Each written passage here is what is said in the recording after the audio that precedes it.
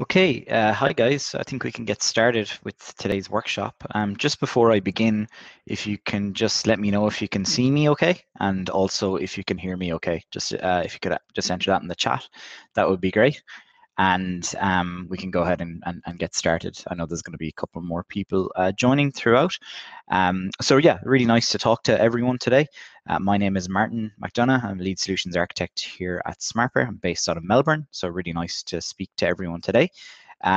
The workshop that we're going to be focusing on is collaboration across the API lifecycle, designing API workflows that scale.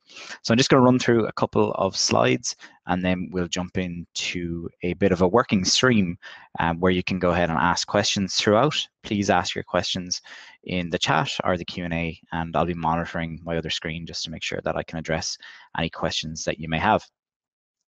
So a bit about SmartBear, who I work for, based out of Melbourne. We have global offices across the world. You can probably tell by my accent, it's Irish. So I'm originally from Ireland, where I worked with SmartBear in Ireland, in the west of Ireland, a really nice small place called Galway. We work with 3 open source initiatives. You may have heard of them in the API world, including SoapUI, for API functional testing, and then also Swagger, now known as OpenAPI specification. So we support these particular open source initiatives from the API side. We also support Cucumber. So if you're familiar with the UI testing framework for behavior-driven development, we also support the Cucumber solution as well. So in terms of the API development lifecycle and kind of what we'll talk about today is aligned with some of the SmartBear solutions that you can see here on screen. So this is across the areas of ideate, create, release, and operate in terms of designing an API from a design first perspective, going into testing and documentation, configuration and publish in terms of our testing, and then also into the monitoring phase where we're either in a pre or post-production environment where we want to focus on that monitoring, if it's 24/7, if we're looking at availability, if we're looking at uptime, and also if we're looking at functional correctness. So when we're talking about the flow of the API development lifecycle in terms of where we sit, really we're focusing on collaboration and reusability. We're all still, majority of us, in a remote working environment. Some countries back in the office for sure, but there's still that need for collaboration. So we want to make our solutions a lot easier to be able to work across teams in a distributed environment, and that's in the area of designing of APIs, in the area of testing, if that's from a functional perspective or performance, and even security, and then also running your tests at scale. So if we have multiple QA teams or multiple dev teams that want to go ahead and kick off tests, and you want to keep traceability and tracking against those tests, that's where that kind of release phase comes in there with test engine. And then also from an operation perspective, it's your synthetic monitoring that comes into play there as well, making sure that for these particular business critical applications, that we're monitoring them outside of just one location. We're monitoring them across the world. So with the parallel development and testing piece also fits into collaboration. So Swagger Hub, just to introduce, is a API collaboration platform built on top of the OpenAPI specification, formerly known as Swagger. And this allows us to go ahead and basically design an API from a RESTful perspective, and also build out documentation, but also plugging into a number of different ecosystems in terms of API management, API gateways, building out mocks, generating SDKs and server stubs, but then also being able to go ahead and take that definition that we have from an OpenAPI perspective, and then go ahead and build out our functional testing from large tests and regression suites to very small unit tests to integration testing, and then following that, build out virtual services where we can go ahead and take that definition that's based off an API that's not actually fully built, but we have designed it like a blueprint of a house, and we can go ahead and build out logic in there from a virtual API. We can then share this with our testers, we can share this with our front-end developers, so that we're actually focusing on this parallel development and testing perspective. One side of the house is focusing on deployment, one side of the house is focusing on release and testing from all within inside of Swagger Hub as well. So how important is collaboration? So we ran a poll based on our SmartBear's state of API report in 2020, and one of the questions that was asked to many people who answered in terms of the API world was how important is collaboration. So 76% of organizations that surveyed merited that it is their highest level of importance. Another question that was asked here is what is the main way changes and feedback is communicated to other teams? You can see here about 28% of the 2020 responses are using Jira, Confluence, 25% using Slack.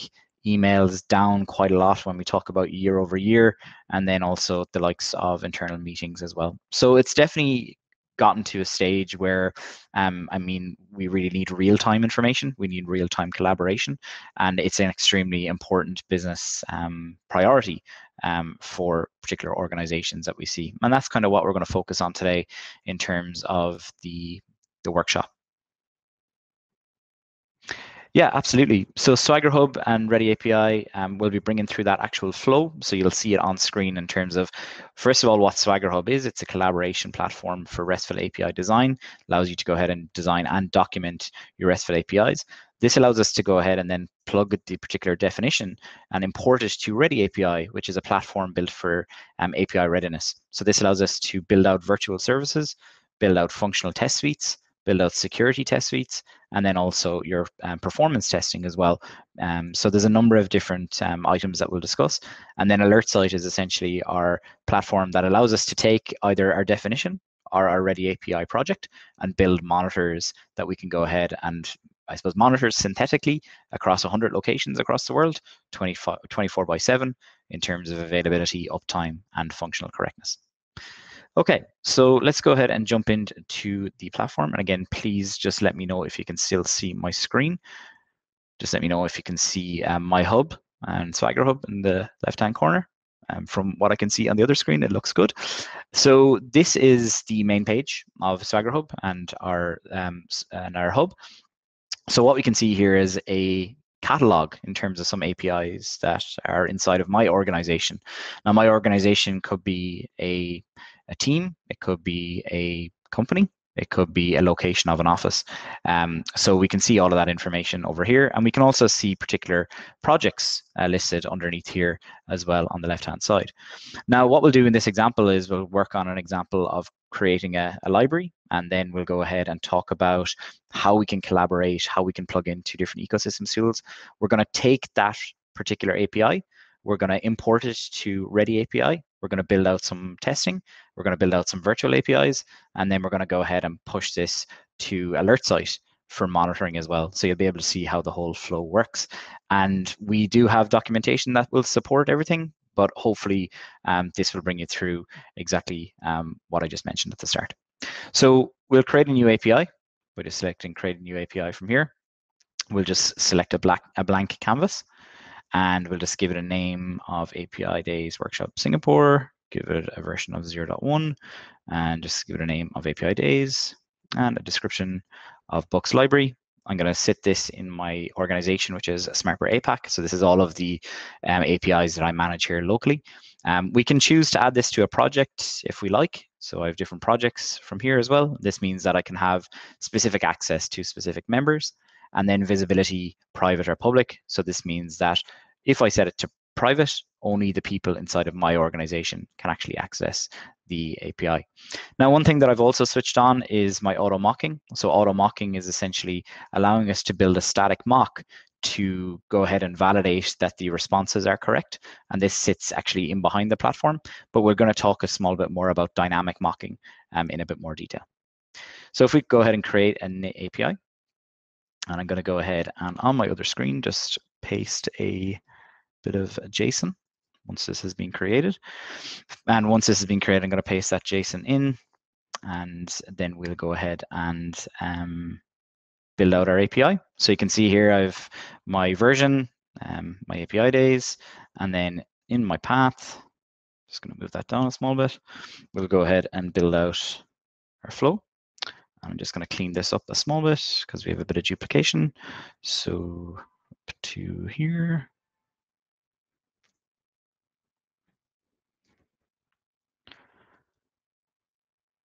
we should be clean. Yeah, so no errors. So basically what this API is doing is it's searching for books, searching for authors, and searching for subjects as well. So we have all of our YAML built in here in terms of our spec. We also have what we call domains that are reusable assets. So I can go ahead and reference these throughout the actual API. So if we jump into one of these as an example, this brings me to a reference object of a maybe a response of a 404, maybe a model schema. This means that instead of having to write all of this YAML, I can just go ahead and reference it inside of my actual API, as you can see from here. So pretty straightforward in terms of the actual API from a design perspective. If you've ever worked with Swagger or OpenAPI, we'll see that we have our searches from our documentation, which I can go ahead and try out, pass through a parameter such as Game of Thrones. And then when I execute, this will allow me to interact with our AutoMock, which is a Vert server that sits in behind the actual platform. So this allows me to go ahead and validate that the responses give me the 200, but also go ahead and give me my response in JSON as well. We can see our 200, we can see our 404. So this is essentially how we can go ahead and use any of the templates. I haven't used a template in this example. I've just built out a blank canvas. But the next phase is around versioning, collaboration.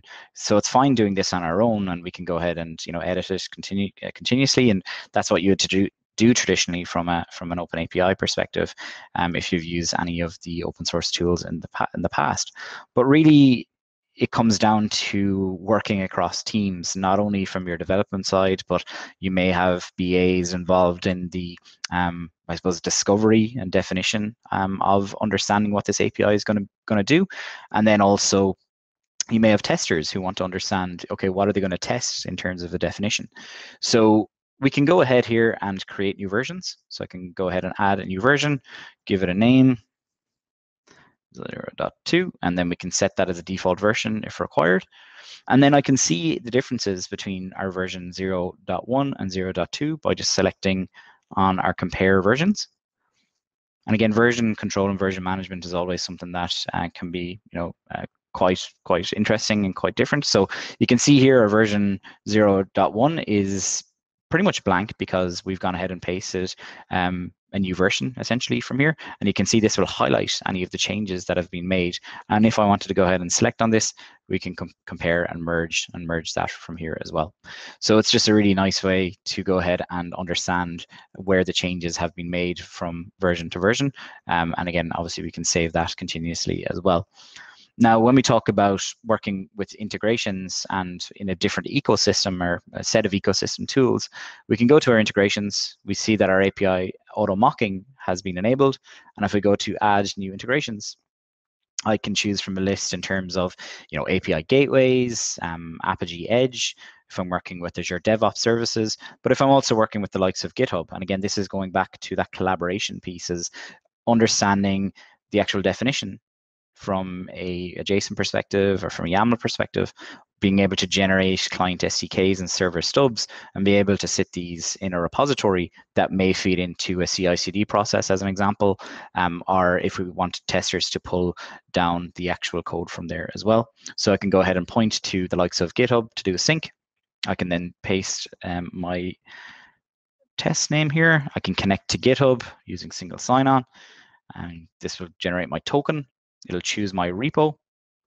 I can choose a Swagger Hub integration, and then I can choose the method that I want to sync. So a basic sync will create us a branch called Swagger Hub.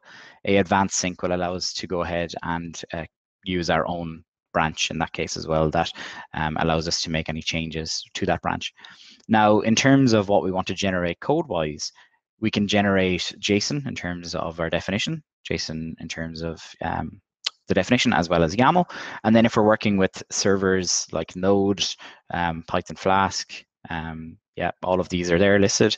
And then also client SDKs. So if we're working with the likes of C#, Java, Python, etc., you can go ahead then generate the code and then have that synced to your repo as well. So once this has gone ahead and configured, you can create and execute, and then this will go ahead and push directly to the repo. If you do want to pull to the repo, that is also from the repo back to Swagger Hub, that's also available to do as well. Now, that's one area of kind of collaboration. The other is inside of the actual Swagger Hub platform. So if you go over here to the share and collaborate button, we can invite team members to collaborate in terms of this API. We can invite users based on their username if they're already signed up to the platform, as well as their email. And we can invite teams that we may have structured as well. So if I just type in API, you can see here I have teams that I've already defined inside of the platform for the likes of API architects, API consumers, API documentation, and I can go ahead and give them access rights to edit, to comment, or to view in terms of the particular API. So let's go ahead and just jump out of that for a moment. Now we're seeing our editor view in terms of our spec, our documentation. If we want to just go ahead and view our documentation fully, we can just view the documentation. This will bring us to a new window, which will just show the actual documentation itself, and we can go ahead and customize any of the header information. This will also show us our version in this case as well. You may want to go ahead and add in some security authentication. This is all referenced in terms of the OpenAPI documentation that you can find on swagger.io, and all of that is available from there. And in terms of code generation, we can export client SDKs, server stubs, directly from the platform as well. So you can go ahead and download this, as well as the actual definition, and then point that to your relevant IDE. Okay, so let's just make sure that that's saved. We'll jump back into the platform here for a moment, and we'll jump into our Swagger Hub tool. And then we'll just talk a small bit about collaboration from the actual platform itself.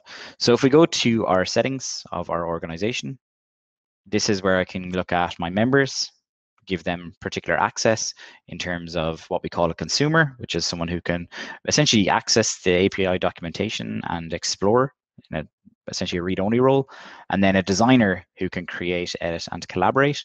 So really actually get their hands dirty working on the API. And then an owner is essentially someone who's like a power user for that organization. So you can see here all of the different roles in terms of who's a consumer, who's a designer. You can remove, you can change people from there as well. Now you might have seen teams that I've structured in one of the previous screens. I can go ahead and add in different team members from here, API architects, API consumers, etc. And then when we select on one of these, we can see each individual role, who is a designer, who is an owner, and I can add people to the team in that case as well. Now, one thing that we also focus on in terms of this collaboration platform is, I suppose, governance and making sure that there is standardization in place in terms of API design. We all know that everyone, in terms of people who are designing APIs, have their own way of doing it. But if we're talking about consistency, in terms of API designing, we may want to go ahead and add in some particular style validations or style guideline rules to make sure that we have that consistency. So we have the ability to use some out-of-the-box style validation rules, such as API info, operations, such as summary should start with an uppercase and end with a dot, and then also models. So all model properties must have examples, etc. Now, we can also create custom rules. So if we're just saying that we're working on an API and we're working on multiple APIs, and maybe we want to make sure that there's consistency, that every API is using OpenAPI 3.0 or 3.1, we can go ahead and make a rule for that. We can also make a rule to say, okay, we're only using camel case or we're only using underscore in terms of the way that we're writing the API. And this can all be done using the likes of regular expressions by just specifying our path in terms of our spec, and then also providing the regex and then creating a validation. And then we can go ahead and import the API from here, try it out, make sure that it's valid. So really with Swagger Hub, we're focusing on consistency in design with style validation and standardization. We're focusing on collaboration, making sure that, okay, we're working on an API design from a design first perspective. We may want to involve multiple different people in that process, and then also being able to focus on working with different ecosystems as well. So working with the likes of API management and API gateways, working with the likes of source control systems, working with the likes of API management solutions as well, but also being able to have a single source of truth to work on your API design and documentation from here as well. Okay, so we're going to take this particular API that we've just gone ahead and created. We're going to jump into a ready API. and this is Ready API. So this is built for API readiness, and it complements Swagger Hub, because you'll see in a moment what we're going to go ahead and create. So I can create my functional testing, load testing, I can create virtual services, and this supports not only SOAP requests, it also supports REST, GraphQL, and now also async and Kafka, and also the likes of MQTT, Java Messaging Server, etc. So many different protocols from here as well. So this is built on top of what you already may know of as SOAP UI. I'm sure many people have heard of it over the years. So we've built this particular platform called Ready API that allows us to create more detailed functional testing, load testing, and security testing, as well as creating your virtual services all underneath one platform. So if we go ahead and create a new project from here, I can go ahead and import a definition, I can create a definition, or I can go ahead and discover an API. If we select import definition, I can determine automatically what that particular definition may be, if it's REST, if it's SOAP, GraphQL, or async. But I also have a tab here that calls Swagger Hub. So let's jump back and make sure that we have the name of our API correct. So it was called API Days. And we'll go ahead and jump back in here and search for that.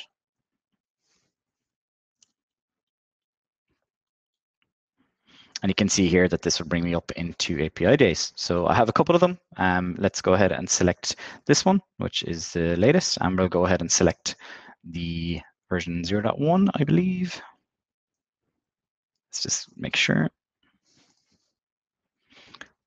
Okay, let's select 0.2. This is the one that we want, just to make sure that we actually have data. So that is what it's good. It allows us to point which version that we want, because when we're talking about from a QA or a tester perspective, there may be different versions of the API. We need to understand, okay, what's the default version? What do we need to test against? So we'll take 0.2. We'll go ahead then and import the definition. We'll bring this directly into a Ready API. So this brings us in our definition. You'll see it over here on the left-hand side. This shows us all of our different resource paths, all of our different methods, and you'll be able to see underneath here, we have our endpoint, which is virtserver.swaggerhub.com, and then the actual specification is listed from here as well. So really clear and concise to show us all of our different paths across all of our different structure of our API from here, as well as our endpoint. So from here, we can go ahead and do a number of things. We can choose to set authentication, authorization, and security. We can go ahead and describe the APIs. So if we need to make changes to the endpoint, if we need to make changes to the methods that we're using, changing from something from a get to a post to a put, etc. And then we're going to streamline building out this particular flow into functional testing, security testing, performance testing, and then virtual APIs. Now, if we look at the first one here as books, we have a get and we have a request. This provides us a endpoint, and this provides us a particular request parameter. This could also be a payload as well. So if you are doing a post, this will allow us to go ahead and build in a payload response, a payload request, and we can go ahead then and build that into our workflow. So what we're going to go ahead and build is a virtual API off this particular definition. So we can do that by right-clicking and going to actually generate the virtual service. We do have the option to generate a test suite from here as well. But if I generate the virtual service, this says, okay, where do you want to go ahead and sit this virtual service? Let's go ahead and choose to sit it on my local host port 8085 for the moment. This will bring us into our virtualization piece of the puzzle. So I'm just going to make a couple of these windows smaller so we can see everything. Okay, so let's see what we have on screen. I'm just going to use a pointer tool just to make sure that everything is clear. So we have our incoming request. We have our responses. And we can add in multiple different responses from here, and we can choose how these responses are defined. So am I using some Groovy scripting to determine when these responses will be outputted? Am I going to use some XPath or JSON path to make sure it's dispatched at the right time? Or am I going to use a parameter view, which is what we'll work on today? So let's take a look at one of the responses that has come across from the definition. Again, this definition is built off what we have already defined inside of the Swagger Hub tool. So this gives us our JSON. Now, inside of Swagger Hub, this was pretty much hard coded as part of the static virtual response. From here, it's actually allowing us to edit it, we can change it, we can do really whatever we want because it's a virtual API. We can change our status code from a 200 to 400, 404, 500, etc. And then we can go ahead and change headers. We can add in data sources and much, much more. So let's go ahead and make some changes to this particular guy. I do like Game of Thrones, but there is also some other books that are really good as well. And I want to go ahead and run some queries against this virtual API from here as well. So we have two responses, and let's just focus on this books example for the moment. The second response is going to actually give us a 404, and we're going to say, and just in terms of editing the YAML or in the JSON, we're going to say type, and then just book not available.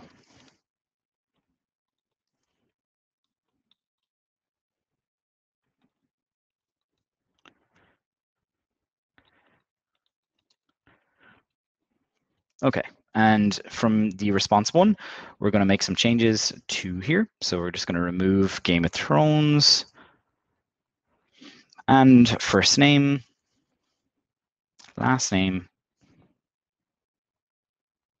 and then also published date. Okay, so you might wonder why I'm doing this. We're going to make this into a dynamic response. Okay, from what we saw in Swagger Hub, again, it does a great job of it, but it's really limited to what we have defined inside of the spec. So if we have a response, we've defined it to say, okay, this is always going to return Game of Thrones. But if I'm a tester, if I'm a front-end developer, I may want to see different outputs, but we mightn't always have access to that particular production API or that API that's sitting in a QA environment. So what we can do in this case is build out a virtual API. We can deploy it and we can share it with our teams, and they can go ahead and test out so many different scenarios. And again, we're still in that design phase when we're talking about Open API. We haven't actually built a full API in this case. We're building out in a parallel perspective, and this allows us to focus on continued collaboration. So we're going to choose a data source. I'm going to point to a data source one, and I'm going to point to an Excel sheet, but I'm going to create some properties first. And the first property is going to be called book. And then we're going to have a first name. If I can spell, we're going to have a last name. I think the last one that we had was a publish date. Actually, we're going to add in one more called description. It was the one I forgot. So let's go ahead and add in a description and just keep everything consistent.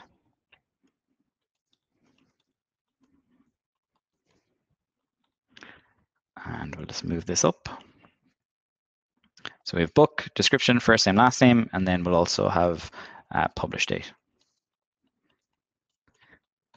And let's have a look at that Excel file. So I have the Excel file down here.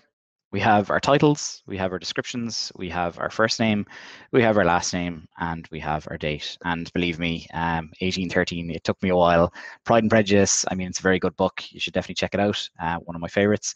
But we also just picked out some of the other ones from here as well. If you have any comments in terms of anything around these books or other books that I should have added in, leave a message in the chat or a Q&A box as well. So what we're going to do is we're going to take this data, we're going to publish this into our virtual API, meaning that if I have, in this case, it's just random data, but if I have a real life scenario working with, a financial institute, and I have, thousands of records of customer details, and I want to populate that into a particular virtual API from a database or from a Excel file or from any of the other areas that we support, you can do that from here as well. So let's select from our Excel file, point to my desktop, and point to books. And we're not going to do that for the moment. We're going to go ahead and select sheet 1. I think it's sheet 1. And then we're going to start at cell 2. And then this is where essentially our virtual API is going to take this data. So let's just confirm a couple of things. We have our books. We have starting at cell 2, which is our Harry Potter. And we have all of our other relevant information. So let's go ahead and point to our data source down here at the bottom. We'll implement the actual mocked response. So we'll just right click in between our inverted commas. We'll point to what we call get data. We'll go to, I think this one was book. Then we'll go to description. And we'll go ahead and point to description. For first name, we have our first name. And for last name, we have our last name. Okay, I'm just going to make sure that everything is correct there. Just want to make sure that the spelling is right. Title. Let's just, yeah, let's just give it a go. And then that's fine. And then we'll go to point to publish date and from here as well. Okay, so we're going to pull this data in from the name. We may need to change a couple of things in terms of just the actual output, but I'll take a look at that in a sec. And then if we go to our localhost port 8085 and just turn this on, and our response that we had was called this guy. Just copy him over. And then we're going to go ahead and right click here and then generate a test suite. This will create us a test suite and test cases for our APIs. And you can see here I have books, and we're just going to change our response to localhost port 8085. Now, one thing that we didn't add in was a parameter to say, okay, when do I go ahead and spin out this data? So I'm going to go ahead and add in what we call a dispatch parameter to say, okay, when are we going to go ahead and get this response, and when are we not going to go ahead and get this response? So what we can do in that case is add in a parameter, and we'll add in a default response, which will be always the negative. And then I'm going to go ahead and create a new rule to say, if the parameter of title is equal to available, then send the response for response 1. And we'll also add another rule to say, if the parameter of title is equal to not available, then send the response to response 2. Okay, so let's go ahead and type in from here. And then go ahead and send out a response. Okay, so it did work. So we just wasn't sure what the naming convention there, just you know how it goes with demos. So what this will give us is the available books. Let me bring this over a small bit more. So we can see Harry Potter was returned. Let's see if we have any other values. We have The Great Gatsby. We have the date that it was published. We have the first name and the last name. And then we also have Lord of the Rings, and of course, Pride and Prejudice. So when we say not available, let's see what happens. We get book not available. Now we can see this in this outline view. We can also see it in the JSON view as well, as we have defined what's actually happening. And let's select available again. This gives us the validation here that the response is accurate. And the outline allows us also to create validations or assertions to validate, okay, we know that we're getting a publish date, so let's create an assertion for existence, that the publish date is actually existent. This builds us out a JSON path expression. And then from a description perspective, we also have a description. I can go ahead and create this for existence as well. Now, if we wanted to create a more complex assertion, we can do this with scripting, supporting Groovy. We can use regular expressions, and we can also validate the content. So we can build out, again, a JSON path expression, and then our expected result in this case as well. Okay, so that's building out our function, our virtual API, and then our functional tests, and I suppose describing the behavior of it as well. Now we can change different behaviors in terms of the virtual API, such as server capacity, connection bandwidth, and then start sending error codes at a certain point in time. So I can go ahead and really slow down this API, and I can go ahead and really make it really fast. So I can go ahead and just change the latency to be, 20 milliseconds, congestion to be 5%, and then we can change the minimum threads, maximum threads, and response delay. And if I go ahead and start sending requests from here, it may work in terms of more of a defined environment where I've actually need to test something that's not running on my local machine as such.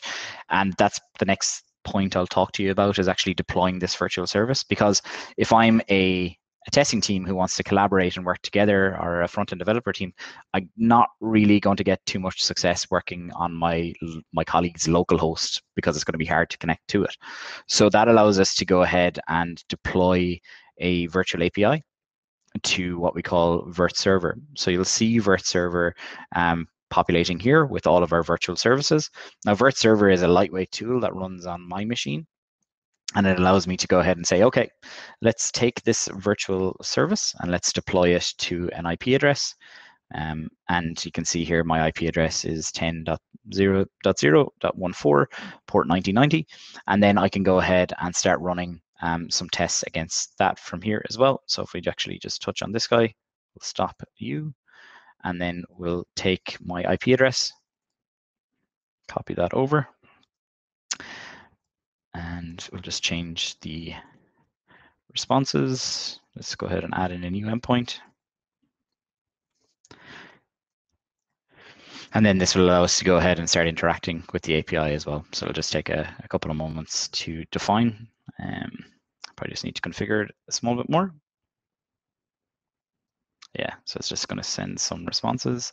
Let's just see, make sure that that's the right one. Wrong one. Let's go ahead and use this guy. Apidays virtual service. It's sitting on a different port. And then this will go ahead and then should start sending us requests or responses. I just need to configure that a bit more. But if we go back to the virtual service that we have already defined, we can just do it either side. So this just probably just needs a small bit more configuration from my side, but we can go ahead and deploy the virtual service from our local host to that particular IP address. Now, I've talked a small bit about functional testing, but also the ability to create security tests or load tests from Ready API. So I can right click on my functional test. I can create a security test from here as well. This is based on the top 10 OWASP vulnerabilities, as you can see here, which is an industry standard for API security testing. So I can actually scan my API tests using these out of the box scans, and I can also create a custom scan as well. So what's applicable and most applicable to you in this case as well. Now, I also have the ability to select on my test suites and my test cases to right click and create a load test. Now, we all know that load testing is something that comes up quite often, can be quite seasonal in terms of, okay, you know, at a very busy period from an e-commerce perspective, or, you know, if there's a new release or a new product being released, we can go ahead and create a load test built specifically in this tool as well. So this will create us a load test for our test suites or test cases. I can then go ahead and use some templates and different load profiles to go ahead and create my load tests inside of here as well. So when we're talking about API readiness, we're really covering not only functional testing, but security testing, as well as that. We also have our load testing from here as well. Now, we talked a small bit about different integrations, like pointing to source control in the previous session.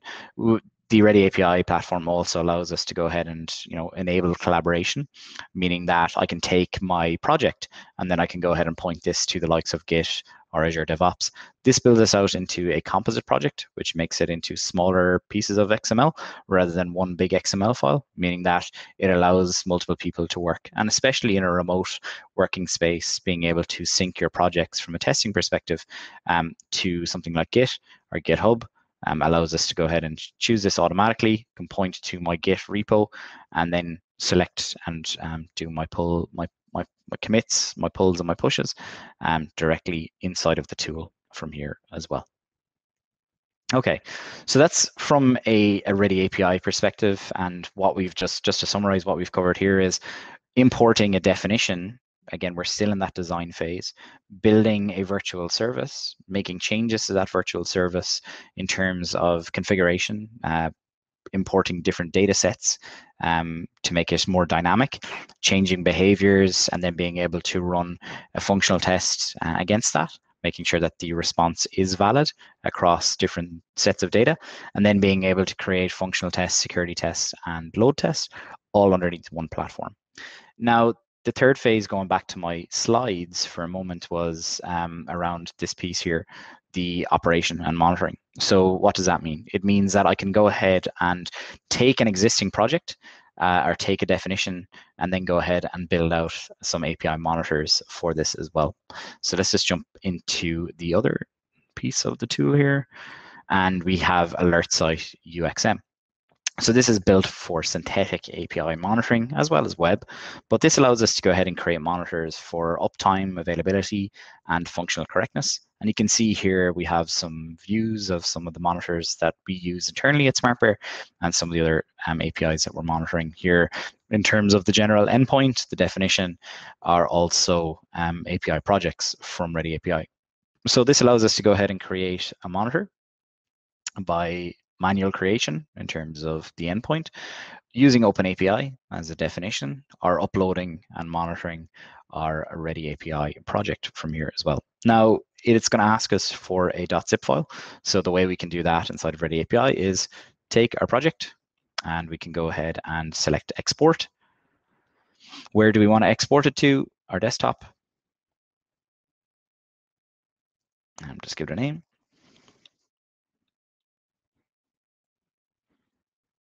And then inside of the platform of Alert Site, we can go ahead and upload our monitor and choose our measurement plan, and then choose our file from our local machine.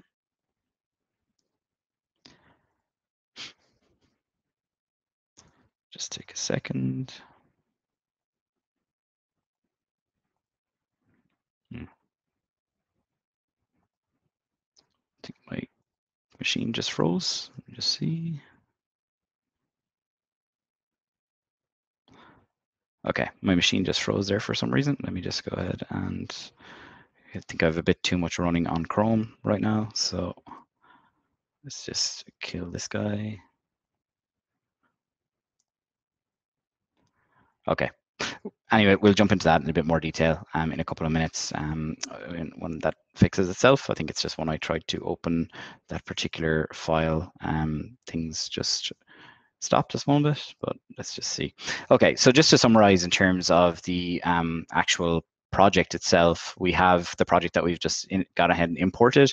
We've built out some functional testing from here as well. Now, one thing inside of the test cases, I did talk at the start about our support for different protocols. If I right click here and add a step, I can choose different protocols such as SOAP, REST, GraphQL, and then also event-driven. Are focusing on async as well. And then if I wanted to go ahead and add in different data sources from a data-driven testing perspective, I have the ability to do that from here as well. Now, this is all from a kind of a project level, but if I wanted to go ahead and build out some dashboards, I can build out dashboards to see my test suite status, my test case status, and then any running virtual APIs that I may have. So all of this can be seen here on the screen, and then also different integrations that we may have as well. So if we're working with other definitions, maybe you're not working with OpenAPI, maybe you're working with RAML or API Blueprint, you can see all of the different integrations that are supported from here.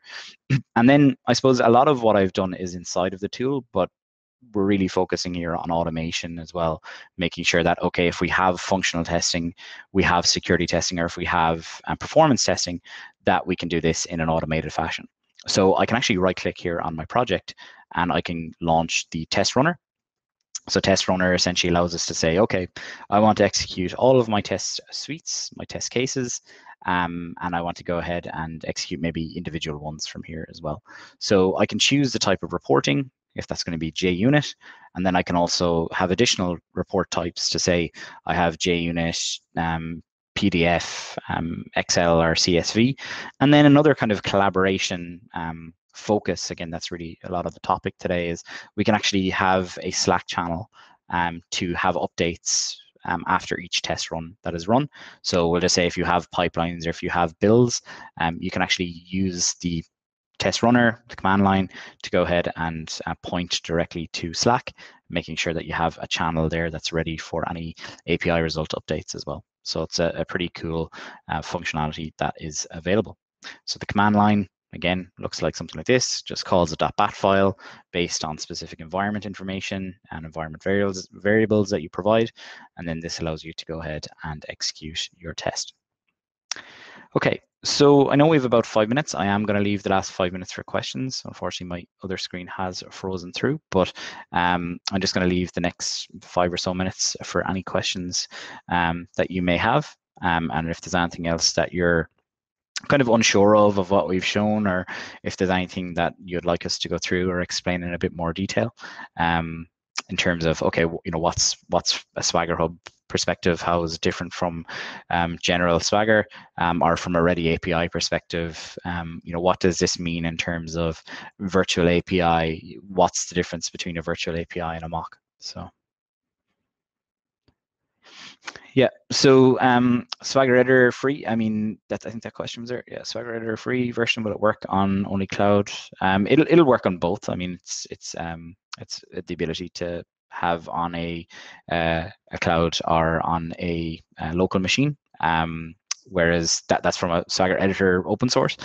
From the Swagger Hub that we are just talking about today as well, that's available through a cloud. Can have, so if you wanted to have this inside of your own environment, so any of the Swagger offerings are available in both scenarios.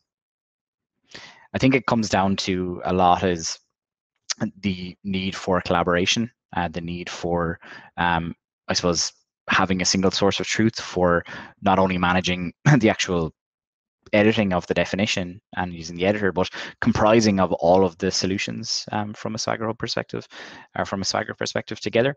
So that could be code generation, that could be cataloging, that could be cataloging, that could be also integrations, that could be also managing different projects as well from there. Yeah, I mean, going back to that question, it's something that we can definitely follow up on. I think there is a lot of documentation out there for examples of that working with the local machine. So yeah. So the recording will be provided from API Days. So everything that we're covering today is recorded. I know there's quite a lot of information from it, but I hope it kind of makes sense that we're focusing really across these 3 key areas. So let me just share my screen again. So the key areas that we're focusing on here include I'm just bringing up my other screen.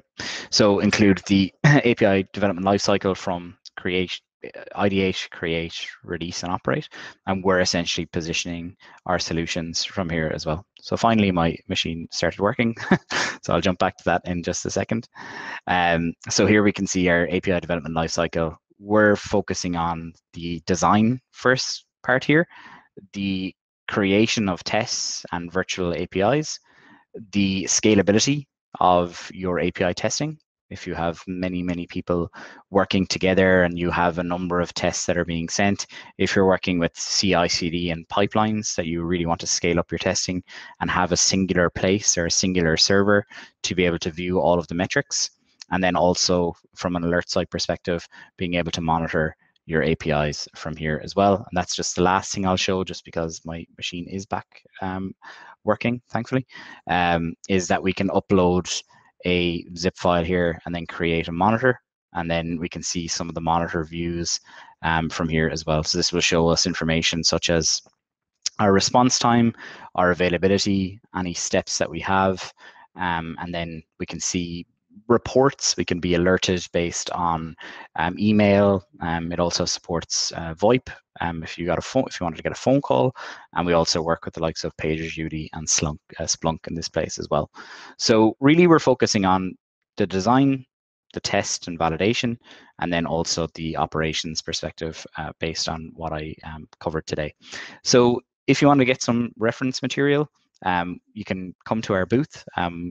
We'll have that there available for you. We can also reach out to you individually, and we'll share that information with you. Happy to walk through a more detailed session if there's something that you want to understand further across any of the, I suppose, areas that I touched on today or that I presented today. Great. So I hope the session was of value to everyone today, and thanks for everyone who attended. If you want to chat to us more in the next break, just pop over to the virtual SmartBear booth. Happy to have a more detailed discussion or share maybe a demo of a piece of something with you guys. So we're going to be at the booth just after this session in the next minute. So just at the time, so thanks very much for attending the session today, guys. I hope you all enjoy the rest of the event. I hope you all had a great event so far, and I'm looking forward to speaking to you all again, and definitely pop over to the booth. Thank you.